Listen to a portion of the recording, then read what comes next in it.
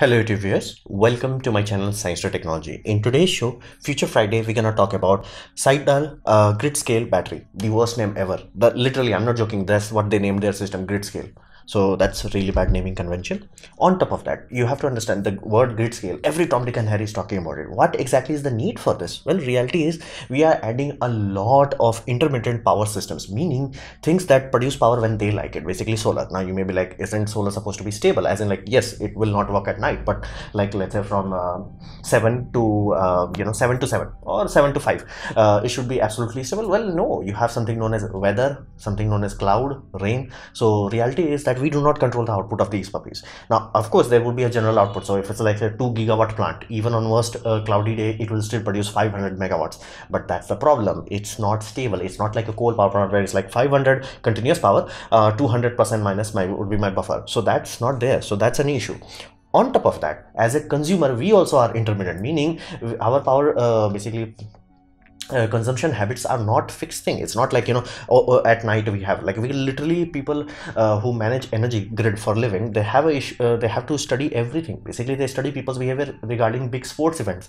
That's like how big unpredictability is there, that if there is a let's say a big Indian cricket match, India versus Pakistan, power load will be like that happens. So that's a serious thing. So not only the demand is unstable, the supply is also unstable. So how do you make all these two get married together properly? Well, we need huge energy storage. That's the only reality where we can solve this puppy.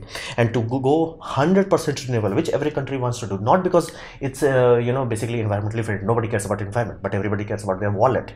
You're like, coal power plant at this point in time will cost you more than a solar farm. So everybody is making solar farm. So reality is we want to do 100% renewable. We are trying to do it, but we need this puppy. And what does grid scale inherently means? Inherently something that can touch 1 gigawatt hour capacity at least, or actually it should be scalable. So yeah, you can start a plant that is only 500 megawatt hour capacity, but like the technology should be in a such a way that, hey, can I order, pick up a phone and be like, hey, can you give me 2 gigawatt hour, 5 gigawatt hour? That should be feasible. Pumped hydro is the only technology that at this point in time can claim that. Other technology on paper can do that, but the moment you look at the economics of it, it's like lol. So that's the whole thing. The moment you think about energy storage, the first thing you will think about batteries, and batteries are what we classify as electrochemical system. They inherently do not scale well. They're awesome for a small scale. For example, your mobile phone, they can only work on that. Your electric car, awesome, great, GG, don't even think about it. Those things, awesome. But the moment you start to talk about gigawatt hour, the amount of money these puppy will consume would be too goddamn high. And not to mention, if whole planet starts to consume it, there is no mine, nothing on this earth that can provide the minerals needed. And not to mention, it will also cause severe price hike on every other electronic device. You really don't want to live in a world where your smartphone is 10 times more expensive simply because the battery in it is now expensive. So that's the reality. Electrochemical system, they are good for small kind of system. The moment you start to open your mouth and like, I want gigawatt hour capacity, yeah, they are like lol. Like, you can do it. Physics is not stopping you. Neither is engineering. The moment economics touches the system, it catches on fire. And in case of lithium ion, they actually catch on fire. So that's the reality of it. Electrochemical system does not have currently any technology that can scale up to gigawatt hour. So what is this design? The Gridscale battery. Really bad name.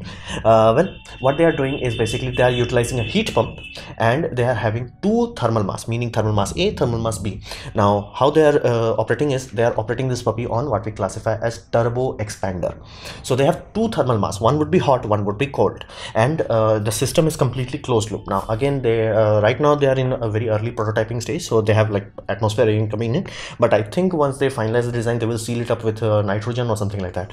So because again, at high temperatures things react. You do not want water vapor at high temperatures because it will corrode anything, and not to mention oxygen can react with almost anything, including rocks. So I am pretty sure they will seal it up and have a normal nitrogen filled environment there. So it's a closed loop system. Now it's a heat pump, meaning exactly the same thing that you have in your air conditioner. You have a hot side and you have a cold side, basically evaporator and condenser. Now only difference between that puppy and this puppy is that this is not changing state, meaning the gas, the working fluid, aka air, never changes state. It will never go from like let's say solid to liquid or to gas. It's like it's always remains in gaseous phase. That's the difference aspect of it. But it's a heat pump system, meaning it's not creating heat, it's pumping heat from point A to point B. Basically it's creating temperature delta. It's not like a resistive heater where like resistive heaters are 100% efficient. So you put 1 kilowatt of energy in, you get 1 kilowatt of thermal energy output. awesome. But heat pumps are different. They will suck energy from somewhere and then dump into something. So basically in winters you can have, if you have a small window unit, just reverse it, you will have really good energy savings at that time. And that's why like almost all new air conditioned units come with a heat pump function. So that simply means when you are trying to heat this puppy up, you are creating a negative, meaning you are creating a temperature delta. So you have, this is cold, this is hot. Now to achieve this, they are utilizing this system, meaning what we call turbo expander. Now this puppy is kind of rarely used for normal day-to-day use, but these are backbone level technology for oil and gas industry. They run on this puppy. If they do not have turbo expanders, yeah, they're gonna go bankrupt. That's how important that system is. So what's happening here is basically you have surplus power, meaning grid is not consuming power and your wind farm or solar farm is still producing power. Okay, you turn the motor basically starts the compressor side of things. The moment your compressor side starts to work up, it sucks energy from one point. Basically it's extracting air from one point and then compressing it and dumping into another thing. Now this part is heats up, this part goes cold. Now the air that is coming out of this on the bottom part goes through a heat exchanger to basically bring it down to lower temperature, and then it goes to expander. Now this is the critical aspect. It's still on the same shaft. The expander lets the gas in and gas out. Now at the output temperature of that gas is much lower temperature. It's literally like how your compressor does, and this is literally a compressor system. Only difference is there is no expansion valve, there is an expansion unit, extender wheel, meaning that's why they call about expander. There is a compressor and expander, both thing at the same point. So this puppy can work continuously, like how our refrigerator units are built. They are built on like on off, on off. But this puppy is built like continuously 24/7 into 365 until like a maintenance cycle and all that jazz. So that's how they are working. Now they do have one point of energy waste, basically the 6 number, and this basically if you are trying to extract air is still at 75 degrees Celsius. So 75 degrees Celsius is not very good for like cooling things down. Even the expander stage cannot cool it down that much, so they have to dump a bit of energy there. So that's a bit of energy loss. Now their original intent is where they are testing it in Denmark is like they're gonna dump that heat into district heating system, so they will get much higher efficiencies, but that is a point of loss. But other than that, whole system is closed and this cycle will repeat. Basically once this puppy basically heats up, this will become the cold unit. So it works both ways. So you will not have like, okay, this will be the hot one continuously. No, once this reaches saturation, you charges it up. During discharge cycle, this will start to cool down and this will start to heat up. That's how it will work. So turbo expander is the core behind it, basically a system that compresses and expands at the same shaft. So how they are implementing it? Well, implementing on this puppy is not that difficult. It's just a system that is acting as a heat pump, but heat pump can only work if you have a mass. Basically you have thermal mass. Now how they are achieving the thermal mass is basically like this. That is an insulated tank, meaning they're gonna build a tank. They may have a tank inside the tank, or they may have like one tank with a giant insulation system on that, and that tank is filled with rocks. Meaning of course they want to select certain types of rock, but their analysis is very simple. Rocks are very cheap, transportation cost on rocks are very high. So meaning you want to use rocks that are available, not something that is optimum, because again cost is the most important thing. In Rajasthan you may find certain types of rock that may not be available in somewhere else, so you will use what you can find locally. Now again, thankfully Earth has more than enough rocks. We're never gonna run out of rocks, so that's enough. And that rock is your thermal buffer or thermal storage, so to say. And the bigger the thermal buffer you get, bigger the thermal storage you get, the more capacity you get. Your capacity is this puppy, and that's the main advantage of this thing, is that if you take the whole cost of the system, only 10% of the total cost goes into the capacity side of it.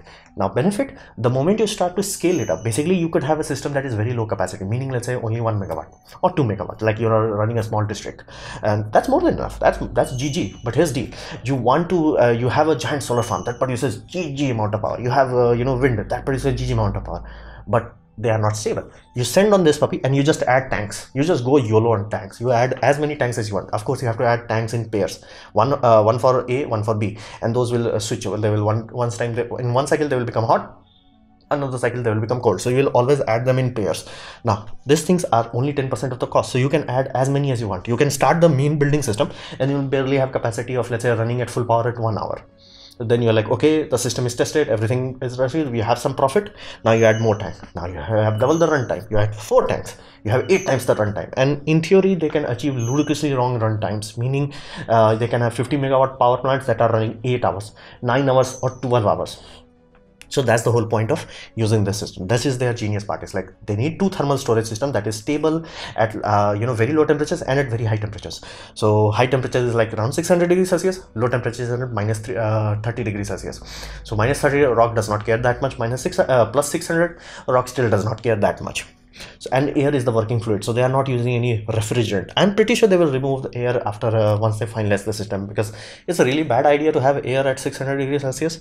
It's like nitrogen is good energy medium, helium would be even better, hydrogen would be awesome, but it does have a tendency to go boom at 600 degrees Celsius. So I can easily see either helium or hydrogen or nitrogen.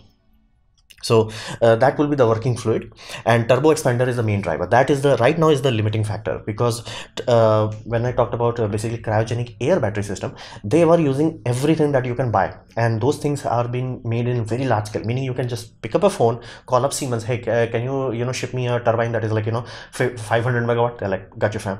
You can call ABB, can you give me a synchronous generator that is like 500? They're like, got you fam. This turbo expander is a big thing. It is a backbone of many oil and gas industries, but they are not in a scale that we want. They are like, highest I have seen is 5 megawatts. Like, again, you can have 2 or 3 5 megawatt system, and maybe you want that. Maybe you want a system where you have multiple small generators, so you can have much more control output, much higher service uptime, simply because if one goes down, you can replace it while your system is still working. So there are some benefits of that, but it's not a unit that you can just pick up a phone, hey, can you give me 700 megawatt power unit? That's not there yet. Again, this company can still build it because technology is proven. If there is a demand for it, some engineer will figure it out how to build it. But that's the limiting factor, and that's why that 90% of the costing is this small thing. This super cheap, and compared to basically cryogenic air system needs 3 systems. One, a rock system, which is for cold storage, hot water system, which is for hot storage, and a liquid nitrogen tank. So it needs 3 tanks whenever you want to upgrade the capacity. This needs 1 tank. Like basically one manufacturer. If you figure out like how to manufacture 1 tank, you can just keep making bigger diameter as you want. And rocks, whatever is locally sourceable, so you can utilize that. So implementation, this is their prototype one on large scale, and they are testing it out at this one time. They got a contract to build one full scale one, where will be like the final testing would be there.